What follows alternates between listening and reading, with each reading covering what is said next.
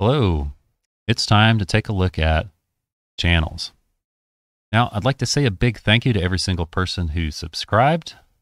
Unfortunately, only about 20% of my viewership is subscribed. So if you haven't already, go ahead and click that subscribe button. It will be greatly appreciated.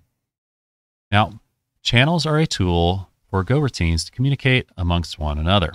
So if we have one goroutine, it can send a value into a channel, and then that value can be retrieved by our second goroutine. Now, these transactions are atomic. So if, say, for instance, I have that value inside the channel and I retrieve it and it goes into goroutine 2, it's no longer in the channel. So it's only going to be in one place. And this is going to be real important for what we're going to do later to make sure everything is synchronized. So we have our channel and it is type safe. So we're going to use the chan keyword for channel, and we have to describe what type it can receive. So you could put an empty interface, so it could take about anything, so it could take anything, but we're just going to use a string for this one. Now we're declaring it, but we haven't actually initialized it yet. So let's go ahead and run this just to show what happens here. So an uninitialized channel is nil. Now down here, we're going to use the make keyword, and we're going to go ahead and make a channel that can communicate the type string, can move the type string, and it has a buffer or a capacity of 1. Now, as you can see here, we have a memory address. We know it exists somewhere in memory, and to place something inside of our channel, all we have to do is use the arrow operator. So less than and then a dash. This is going to be a lot like the assignment operator, where it's going to take the operands on the left and the right. It's going to take the one on the right, and it's going to place it into the one on the left. So this arrow is going to be pointing to the left. So it's going to be placing the value to the left. So it's in some ways it's similar to this one, but not completely. Same thing when we're going to go ahead and pull that value back out of the channel. The arrow is going to point where that value is headed. So in this instance, we're taking the value E, the string E, we're putting it into my channel, and then later we're pulling that out, and then we're just printing it off as we can see here.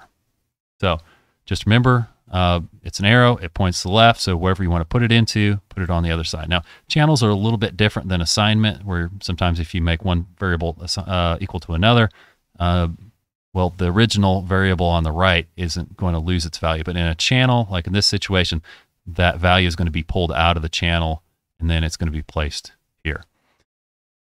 One thing to be aware of, I have the buffer at 1. So let's go ahead and let's just put this at no buffer whatsoever and see what happens. Okay, all goroutines are asleep, deadlocked. So what exactly happened here? So with a channel, it will block, when you're trying to put something into a channel, if there's no space to put anything in there, it's going to go ahead and block the code until it can. Now this could still technically run if we had this and in goroutines, because once the other goroutine was ready to grab that value, well, it'll transfer it over, but it can't sit in the channel.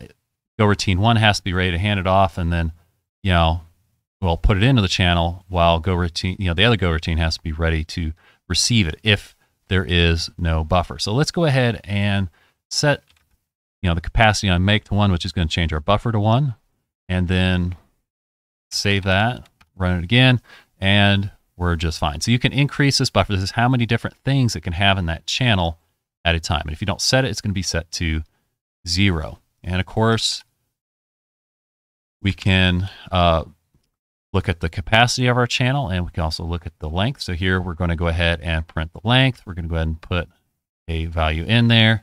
Now remember, at this point, we put something into the channel, we put something out of the channel, so it should be 0. So we're going to go ahead and check the length, put something in, check the length again. We're going to go ahead and retrieve our value out of the channel, and we're going to check it one more time.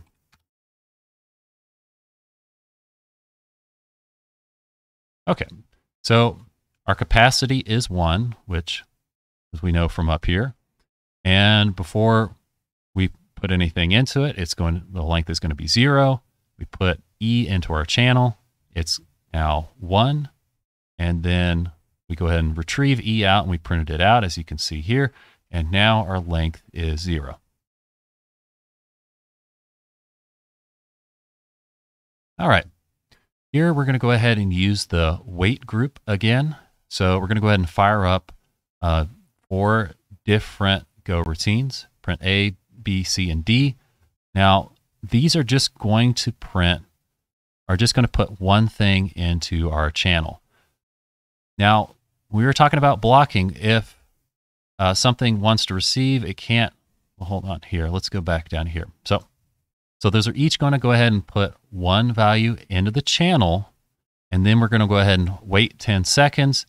And what we're going to show here is that it's actually going to block, because if it's going to wait 10 seconds and we can't pull a value out, being that our buffer is only one of these Go routines is going to be able to put a value into that channel. That channel can only accept up to 1. We could even change that to 0 if we wanted to, but let's go ahead and run and show what that does.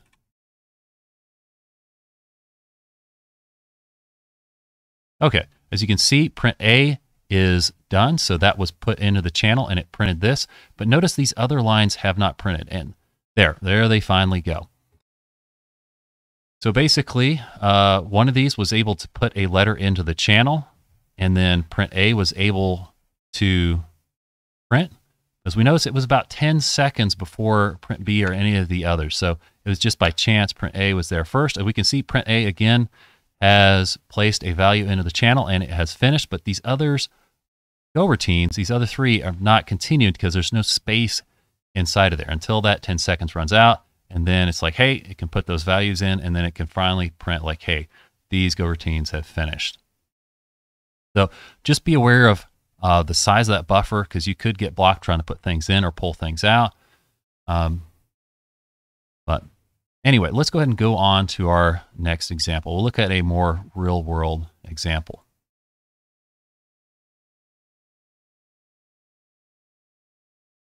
Okay. So in this example, this code here is not terribly important. It's just going to go ahead and line everything up to where it looks like it's printing out in a nice little table. The part we want to look at here is our slice of string. So with Go routines, we don't want to manually code all of our Go routines. Depending on how big our data set is, we want to be able to, fire up a whole bunch of Go routines or just a few. In this example, we're going to be looking at stock symbols, and I just grabbed none of them in particular, just the top 20 stock symbols. We have Microsoft, Google, Tesla, and so on. And we want to go ahead and go through those and spin up a whole bunch of Go routines without actually having to do it manually. So this first example, we're not using Go routines, just to show how fast it runs. So we're using time.now to get our time. We're just going to loop through all these, and we're going to be using this package here, finance go/quote. So inside of this package, if you don't have it, everything else is the core package. Is this one you'll have to use a go get if you don't already have it. We're just going to go get a quote on a symbol, and then we're going to check for an error, and then we're going to go ahead and print that out. So let's just go ahead and change to that, and let's run it. So this is going to loop through every single one of these.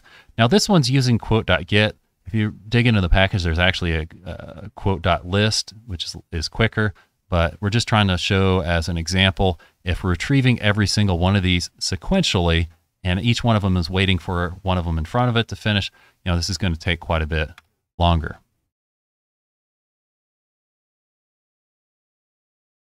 All right, there we go. So our tab writer is just going to go ahead and put this in something that, remotely looks like a table. And it took us 3 seconds to retrieve all 20 of them. So it's just getting the symbol, the name, which market it's on. I think that one's the Korean market. I don't know. And a price. So let's go ahead and take a look at using Go routines with loops. Oh, by the way, if you're using the tab writer, don't forget to make sure you flush at the end after you've printed everything that you're using with the tabs.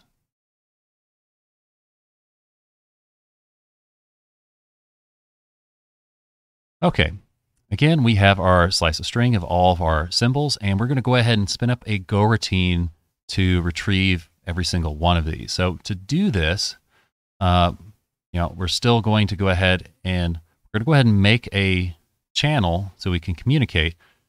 And the channel has to take a type, and inside that package that we're using, well, we're going to use the quote data type, and we're just going to set the length to the number of symbols that we have. And of course, we're going to go ahead and set our timer so we can, at the end, print out how long it's been since it started. So we're going to go ahead and use our for loop, and we're not interested in the index. We're just interested in the value. So as we loop through symbols, we're going to go ahead and get back a symbol. And for each one of those, we're going to add to our wait group.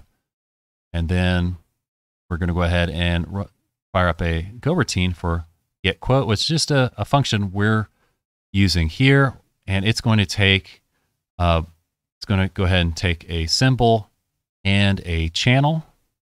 So we're just going to run quote.get on our symbol. It's going to go ahead and retrieve that information. If there's an error, it's going to let us know, and then we're going to go ahead and take that piece of data that we got back, and we're going to go ahead and put it in the channel.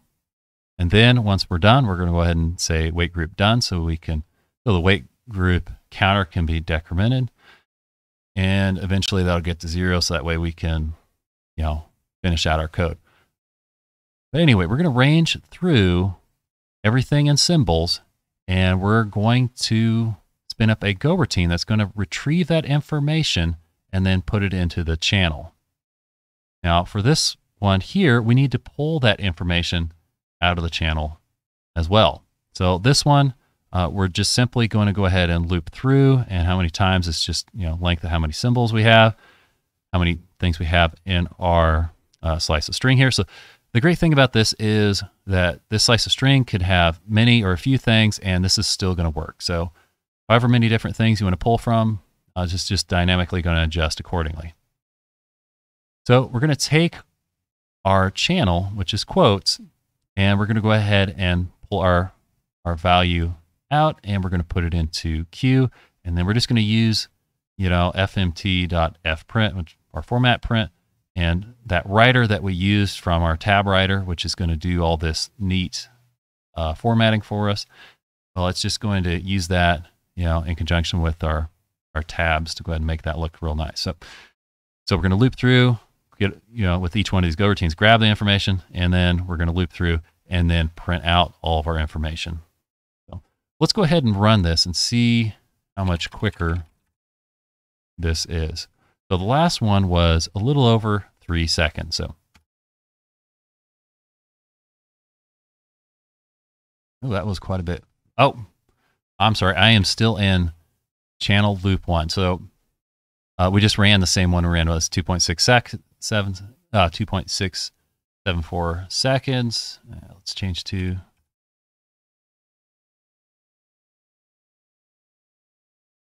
Okay, this is the one that's using the Go routines in our loop to make sure each one of these GET request is on its own Go routine. Okay, so the other one was a little bit under 3 seconds to 3 seconds, and this one is quite a bit quicker. Let's go ahead and run it again. Oh, there we go. So it's about 400 milliseconds. Now, like I said, this package actually has, instead of using quote.get, it has a quote.list function, which would be even quicker.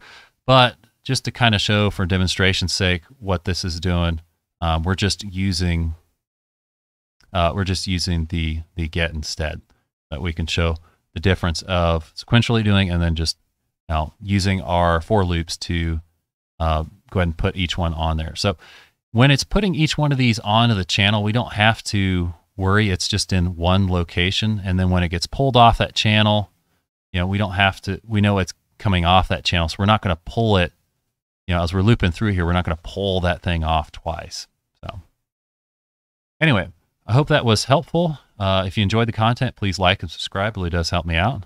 And I'll see you in the next one.